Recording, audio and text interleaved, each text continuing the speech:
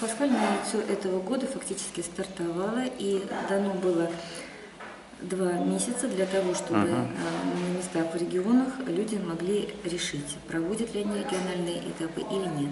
До 31 декабря должны были организации, которые решили проводить региональные этапы. Региональные этапы мы имеем в виду это и городские, и районные, и областные, и краевые, и епархиальные.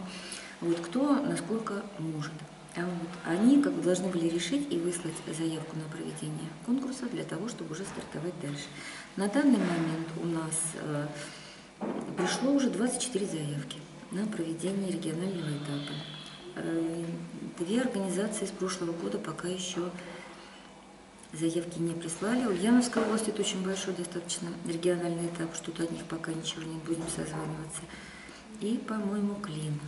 То есть речь идет не о конкретной организации, школе или еще какой бы то ни было, а о регионе, 24 региона, я правильно понял? Ну, нет, проводит базовая организация для проведения, это всегда организация. Одна все-таки организация. Это может быть Дом детского творчества, это может быть управление образования, это может быть методический центр, это могут быть какие-то, на воскресных школ нет, но вот какие-то епархиальные организации вот, в епархиях. Вот, это как бы есть, мы не ограничиваем людей, то есть являются организаторами те организации, которые чувствуют силу и которые имеют желание провести эти конкурсы у себя. А конкурсы, ну вот они в любом случае все идут. Астраханская область, епархиальный отдел проводит. А сколько, допустим, вот в той же Астраханской области участников? Нет, пока это не да. Проходит каким образом? Сейчас они присылают к нам заявочки.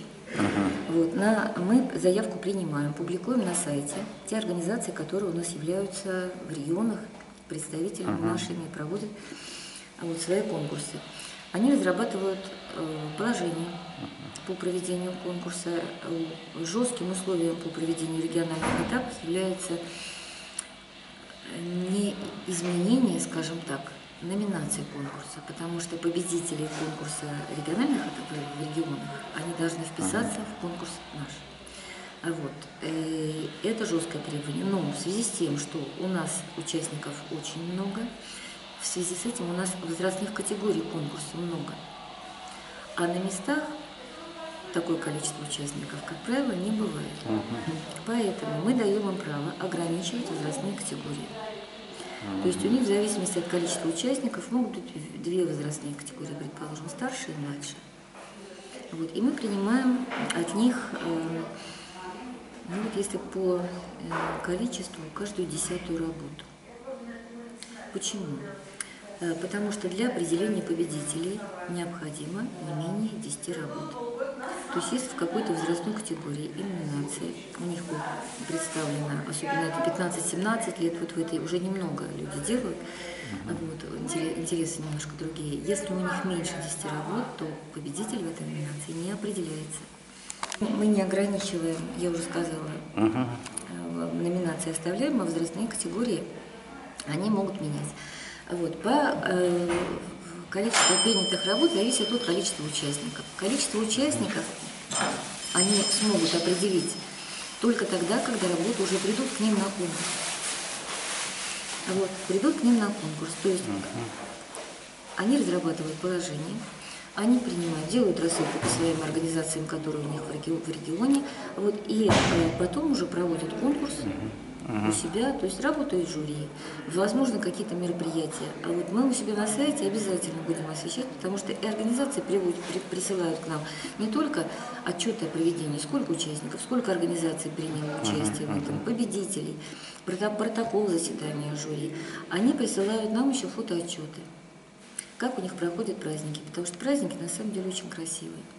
Они награждают, там и концерты, и оформляют. Многие организации делают на основании нашего логотипа свой дизайн дипломов регионального этапа. А вот победители региональных этапов от нас получают диплом победителя регионального этапа. Это независимо от того, занял он дальше какое-то место или нет. И если кто-то из их победителей занимает участие уже в призовом заключительном конкурсе, это идет уже как победитель конкурса, желтый диплом победителя уже заключительного этапа.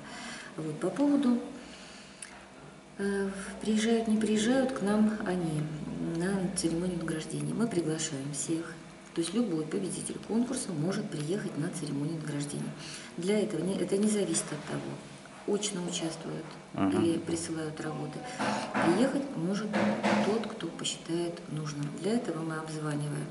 Обычно, когда у нас победители определены, мы обзваниваем победителей и узнаем, приезжает человек и не приезжает. Поэтому у нас рассылка подарков и дипломов победителей немножечко идет, ну, скажем так, нельзя сказать, с опозданием. То есть она идет тогда, когда уже мы подходим вплотную к церемонии награждения, вот, и понимаем, отправлять человека, чтобы не получилось так, чтобы мы диплом отправили подарок, а человек приехал. Вот, поэтому как бы даже ситуации, которые у нас иногда возникают, то есть человек даже не сказал, что он приехал, а диплом у него все равно на сцене в папке лежит. Вот, и какие-то резервные подарки у нас тоже есть, то есть количество подарков мы тоже делаем больше. Вот, по количеству участников, вот в прошлом году у нас региональные этапы, их было тоже 24, но из них было 2 этапа отборочные в учреждениях. То есть детские дома, они у нас участвуют вот как раз на правах региональных этапов. То есть мы даем возможность в детских домах не проводить какой-то районный или городской конкурс. Они могут провести отборочный конкурс внутри образовательного учреждения. Это, во-первых, позволяет охватить достаточно, ну, больше количество детей, да, вот, и выслать уже работы лучшие на все подряд. Вот, то есть 2 было отборочных, остальные были у нас уже городские, районные, областные. В этом году отборочные пока у нас только в Хакасии, и то они сейчас решают с администрацией. Возможно, это будет республиканский, если управление образования на это пойдет. Они просили выслать запрос на министра образования. Мы выслали. Вот сейчас там это вот они решают на месте. То есть сейчас 24 региональных этапа и 2 мы ждем еще заявки. Это уже региональные этапы, вот, не отборочные. Вот, а количество участников отборочных этапов мы будем знать только тогда. Назовите, ну, может быть, наиболее характерных каких-то участников. Вы сказали Астраханская область. Ну, Астраханская область у нас в прошлом году участвовала первый раз. В этом году тоже они заявочку дали. Алтайский край, это районный конкурс, Подкрушихинский район. Они, ну, вот, мне кажется, они проводят уже, наверное, 5-й раз. То есть они регулярно. Брянская область уже не первый год участвует. Башкирия тоже они участвуют у нас 2-й год. Беларусь у нас участвует уже, наверное, 4-й год в конкурсе. Региональный этап проводит. Волгоградская область в этом году проводит 1-й раз. Владимирская область проводит региональный этап тоже уже не 1-й год, наверное, уже 3-й или 4-й год они проводят. Так, Петровск-Забайкальский город, это Забайкальский край, тоже проводят они уже 4-й, наверное, год. Вот, Казахстан 2-й год проводит. Калужская область в этом году, у нас там 2 региональных этапа. Возникают иногда конфликты по организации региональных этапов, потому что вот Калужская область и очень сложно. То есть 2 организации выступили инициаторами. А вот поскольку область одна, у нас епархиальный хотят провести, а вот и областной, насколько я могу. Вот. Но вот как-то вот приходится территориально, потому что мы связываемся с этими организациями, спрашиваем, чтобы не было конфликтов, потому что конкурс добрый, конкурс хороший, и отрицательных эмоций стараемся, чтобы там не было. Да. Вот. И ну вот как-то вот с пониманием люди, да, то есть они каким-то образом территориально посмотрели, кто будет проводить где, и мы оба эти региональные этапы взяли. Вот это тоже у нас, это Козельская, вот как раз Калужская область, Мурманская область не 1-й год проводит. Московская область проводит у нас Ивантеевка. Так, это у нас Кашира. Дмитровский район в этом году, тоже очень интересно. Это, по-моему, Калужская область. Педагог участвовала постоянно в конкурсе. Сейчас она сменила место жительства, переехала в Дмитровский район и подняла Дмитровский район на проведение регионального этапа. Тоже, в общем, достаточно приятно. В прошлом году они приезжали. Ногинск не первый год принимает участие. Так, Новгородская область, Орловская область не первый год, Ростовская тоже не первый год, Саратовская область тоже не первый год, но организация другая. А вот Смоленская область первый год, Санкт-Петербург не первый, Тамбовская уже не первый год, Тверь первый год и Ханты-Мансийский округ. Вот сейчас мы смотрим, у нас тут проводит Сургут, но сегодня еще из одного региона должна прийти заявка. Ну, Хакасия. Ну, сейчас на данный момент региональный этап уже стартовали, люди на местах работают с подготовкой положения, вот, с рассылкой по организациям, именно вот организационными вопросами. В связи с тем, что до 15 марта все работы победителей региональных этапов должны быть у нас. К этому времени уже на сайте будет информация о проведении региональных этапов. То есть мы будем публиковать с каждого этапа отчеты с фотографиями, с количеством участников, четко по каждому региону. Как только мы получаем отчет, мы его публикуем на сайте. Причем сначала приходит отчет, а работа будет приходить несколько позже, потому что почта работает дольше, чем электронная почта. То есть до 15 марта все работы должны быть присланы.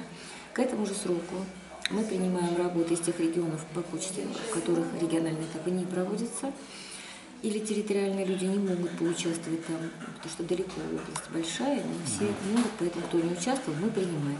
И те работы, которые привозят к нам, то есть это очный и заочный конкурс. К 15 числу принимаем работу, после 15 будет работать жюри. То есть где-то, я думаю, что к концу марта результаты по конкурсу Пасху у нас в этом году достаточно позднее, чем в прошлом году. Поэтому у нас к концу марта будут результаты, и до церемонии награждения нам нужен месяц для того, чтобы сдать каталог. Каталог будем издавать, несмотря ни на что. Вот, спасибо, нам помогает и администрация района, и администрация города. В этом году обещают также нас не оставлять, потому что, сами понимаете, финансовые затраты на печать, учитывая наше время, это сложно. Вот. Но это все как бы делается и будет делаться. Кроме того, тоже надеемся, какая-то ветка пойдет в Московскую областную думу. Вот, то есть это все у нас будет. И когда, да, вот еще небольшая у нас проблема, церемонию награждения мы обычно проводим на первой седмице после Пасхи. А в этом году первая седмица, она попадает как раз на майские праздники. Да, и на 9 мая. Да, вот, учитывая это, потому что это будет и на дорогу, сами понимаете, транспортная нагрузка, многие не смогут приехать. И потом просто у людей выходные. Поэтому церемонию награждения мы в этом году переносим на 11 мая. То есть, когда 10 уже люди выйдут на работу, а 11 они смогут к нам приехать. Поэтому вот таким образом. И уже после церемонии награждения у нас пойдет рассылка тем, кто не приехал, потому что часть региональных этапов к нам приезжают, и мы вручаем им пакеты документов на их победителей на церемонии награждения на сцене. Вот, также победителей награждаем те, что приехали. И уже потом, когда церемония награждения закончена, мы рассылаем подарки по почте заказными бандеролами, то есть писем, отправленных в никуда, у нас нет. У каждого почтового отправления номер. Вот, и люди могут позвонить по номеру, отследить свое почтовое отправление. Вот. Но несмотря на это, в прошлом году вот у нас, наверное, организаций 6 пришло назад. Вот, почта работает не всегда, это же приносит уведомление в организацию, они должны прийти, получить, но очевидно, вот что-то вот делаем повторную отправку. В прошлом году хотя бы ориентировочно сколько было участников всего? Общее количество участников, включая региональные этапы, 4000 было с небольшим, в цифрах могу немножечко ошибиться, это участники региональных этапов, где-то, наверное, вот 1000, в районе 1000 это заочные, тоже где-то вот около 1000 очные, которые привезли, и пасхальная композиция, это тоже 1000 с лишним человек приняли участие в изготовлении пасхальной композиции. В пасхальной композиции мы оцениваем организации, и дипломы выдаем на организацию с указанием педагогов, но поскольку дети – это дети, вот, и им не всегда можно объяснить, почему и как. Вот. Мы на всех ребятишек, которые принимают участие в пасхальной композиции, педагоги получают календарь. Это формат А3, красивый календарик, который они приезжают в свою организацию, вот, и всем ребятишкам раздают такие календари. Пускай будет радость. Хорошо. И последний вопрос. Вы назвали Республику Беларусь и Казахстан. Других стран не ожидается участниц? Ну, в общем-то, сейчас пока не знаем. Польша у нас участвует еще обычно. Ну, вот по электронке они как бы поздравляют нас с праздником, вот, учитывая сложное международное положение. Вот, мы надеемся, что они тоже будут. Пока на заявки на региональный этап не было, но работу они уже 3-й год к нам высылают. Вот, Вроде бы Сербия еще. В Сербии нет такого. У нас пропал этот товарищ такой. А вот Сербии нет. А вот рассылочку по каким-то вот давали. Франция тоже вот сейчас очень сложно. Потому что во Францию тоже давали мы информацию, но сами понимаете, что сейчас творится. Да, да. А вот также как бы сведения, у нас курсантка Пересвета, она сейчас работает в Новой Зеландии. Вот, вы с ней общались. Она каталоги по пасхальному яйцу повезет туда. Вот. Это, конечно, очень дорогая отправка и туда, и обратно. И, в общем, ну, планируем. Нет, сейчас мы давали, и мы рассылку делали на все наши республики, причем с учетом того, откуда не участвуют, там больше рассылка, где участвуют меньше, только те, которые по участникам мы рассылочку делали. Будем надеяться, но опять же мы об этом сможем сказать, поскольку заранее участники у нас заявки не присылают, сейчас мы не можем сказать, из каких регионов у нас будут работ больше, меньше, какие регионы новые, какие, может быть, не будут.